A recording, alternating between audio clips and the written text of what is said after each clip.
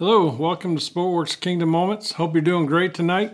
We are moving along here in John chapter 12. We're going to look at verses 20 through 26 tonight. We're in the ESV Bible again.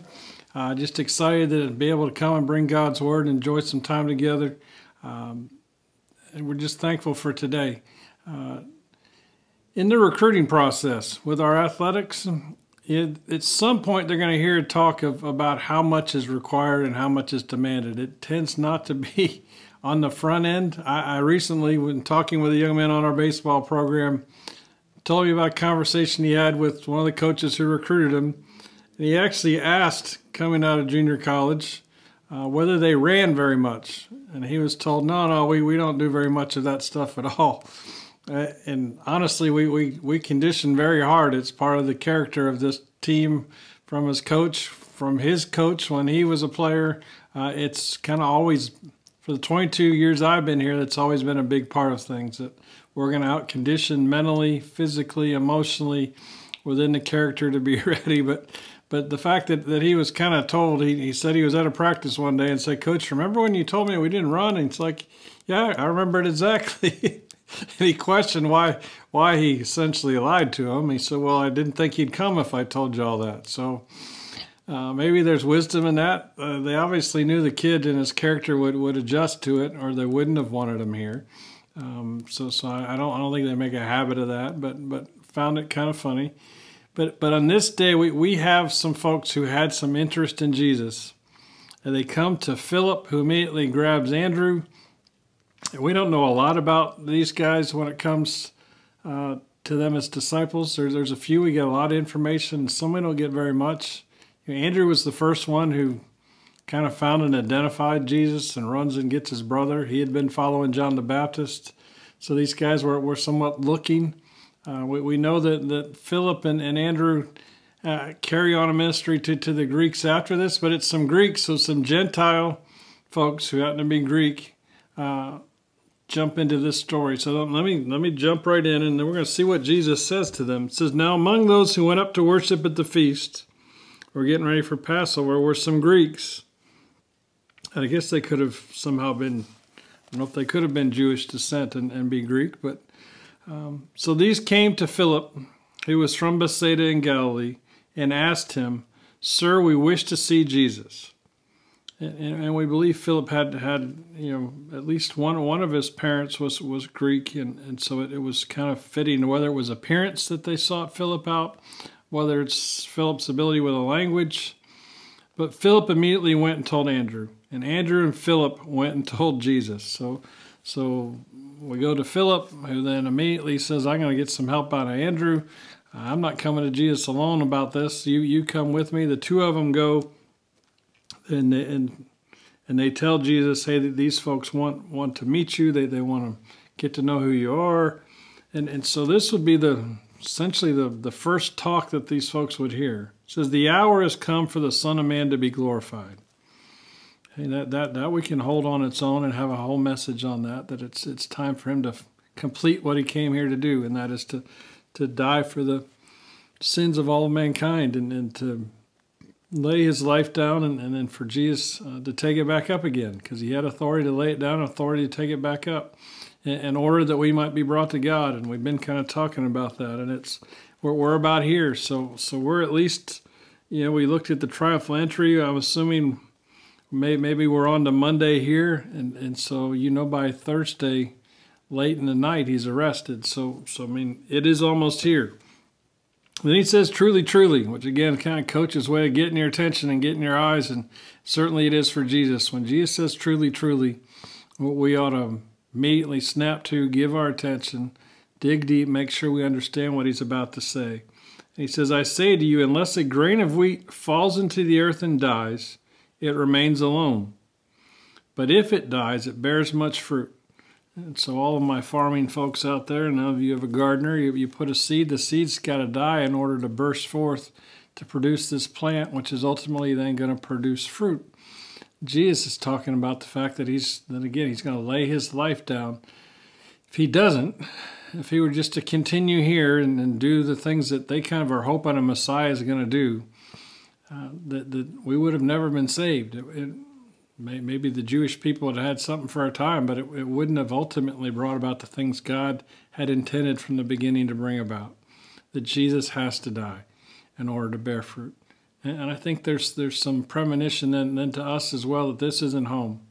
That the fruit that God's looking to produce in our life is going to come at the death of our flesh, the death of the things of this world, the death of the things that we kind of cling to. Am I willing to trust him and to put myself aside? Because he's going to go on in the next verse.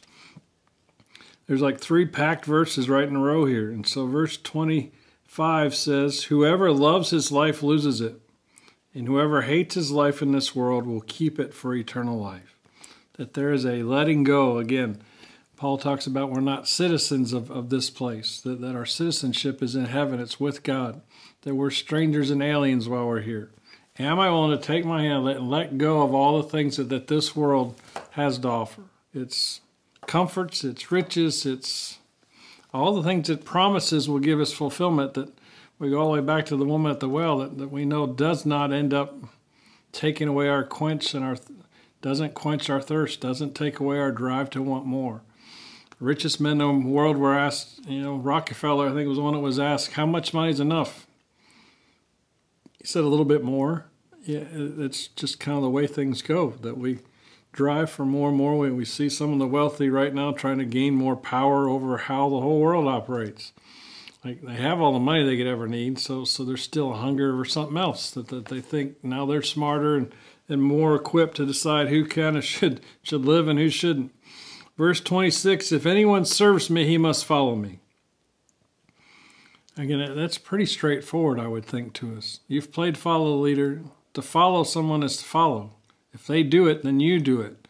If Jesus turns left, then we turn left. If he says no to what's over there in bucket A, then we say no to bucket A, and we go to where he tells us to go. Will you trust him? He says, again, if anyone serves me, he must follow me, and where I am, there will my servant be also.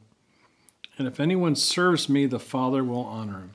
And there's the great promise at the end, that if we follow, we die to ourselves, fruit will come, we'll be the right citizenship, and we'll be the sheep that follow Jesus, that will produce a fruit, that will honor Jesus. And in the end, if we're with Jesus, serving with him, then the Father's going to honor Jesus on our behalf as well. And we get caught up in that honor too. Not that it's about us at all, it's about Jesus. But we got to be with him. We can't say we believe it and not be with him. We can't, you can't follow the leader unless you're following the leader. You can't, there has to be a deal in our life where we begin to look like him, act like him. We started a message long ago that if it waddles like a duck and quacks like a duck and everything else, then it's probably a duck. And there are things that Jesus has said that if you're mine, these are the things that you will look like. So for these Greeks who've just met Jesus, they've just been given, a powerful recruiting talk. And I don't know that they fully get it. It seems like they want to, and I'm guessing that they probably did, that God had brought them. And they're ready to say, okay, sign me up, whatever it takes. I hope that's our heart tonight. I hope that our heart, we jump into other things like that. I hope our heart jumps in to want more of Jesus, that says, whatever it takes, Jesus, I want you. You're the hope that I seek, and you are the water that I know that if I drink, I won't thirst again, and the food that if I eat, I won't hunger again. You are the one that will give fulfillment. I pray that that's what we chase after, and that's what we share with others. Well, we've gone a long way to kind of soft pedal what it is to be a follower of Jesus. We've kind of decided recruitment needs to look more like the story I told you, that we just won't really tell the truth. People want to hear the truth. People want to follow the real Jesus. They don't want, I don't know why you would play games with that. I don't know why you'd want a softer version of that. I want all that Jesus asks, and I want to be his fully. And I pray that we would help encourage each other just like teammates do, to push and to pull and to come along and all that. But let me pray. Heavenly Father, we thank you and love you. Lord, we thank you for this talk at this point. Obviously, Jesus doesn't have a lot of time, and so he's not going to mince words. But Lord, we don't know how much time we have either. So give us hearts and mouths to speak, to proclaim the truth of who you are and the hope that we have. And if our hope is in something else, Lord, change our hearts. grab us, shake us, that we would see you clearly for who you are, that we would follow you with a reckless abandon for all that we're worth, knowing that time is short.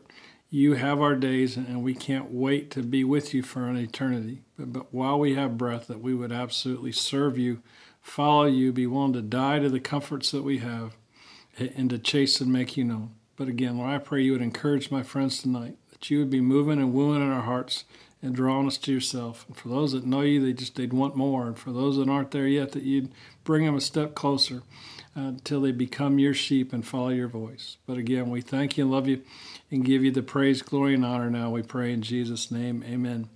I thank you all a ton, and I just pray you have an absolutely great night.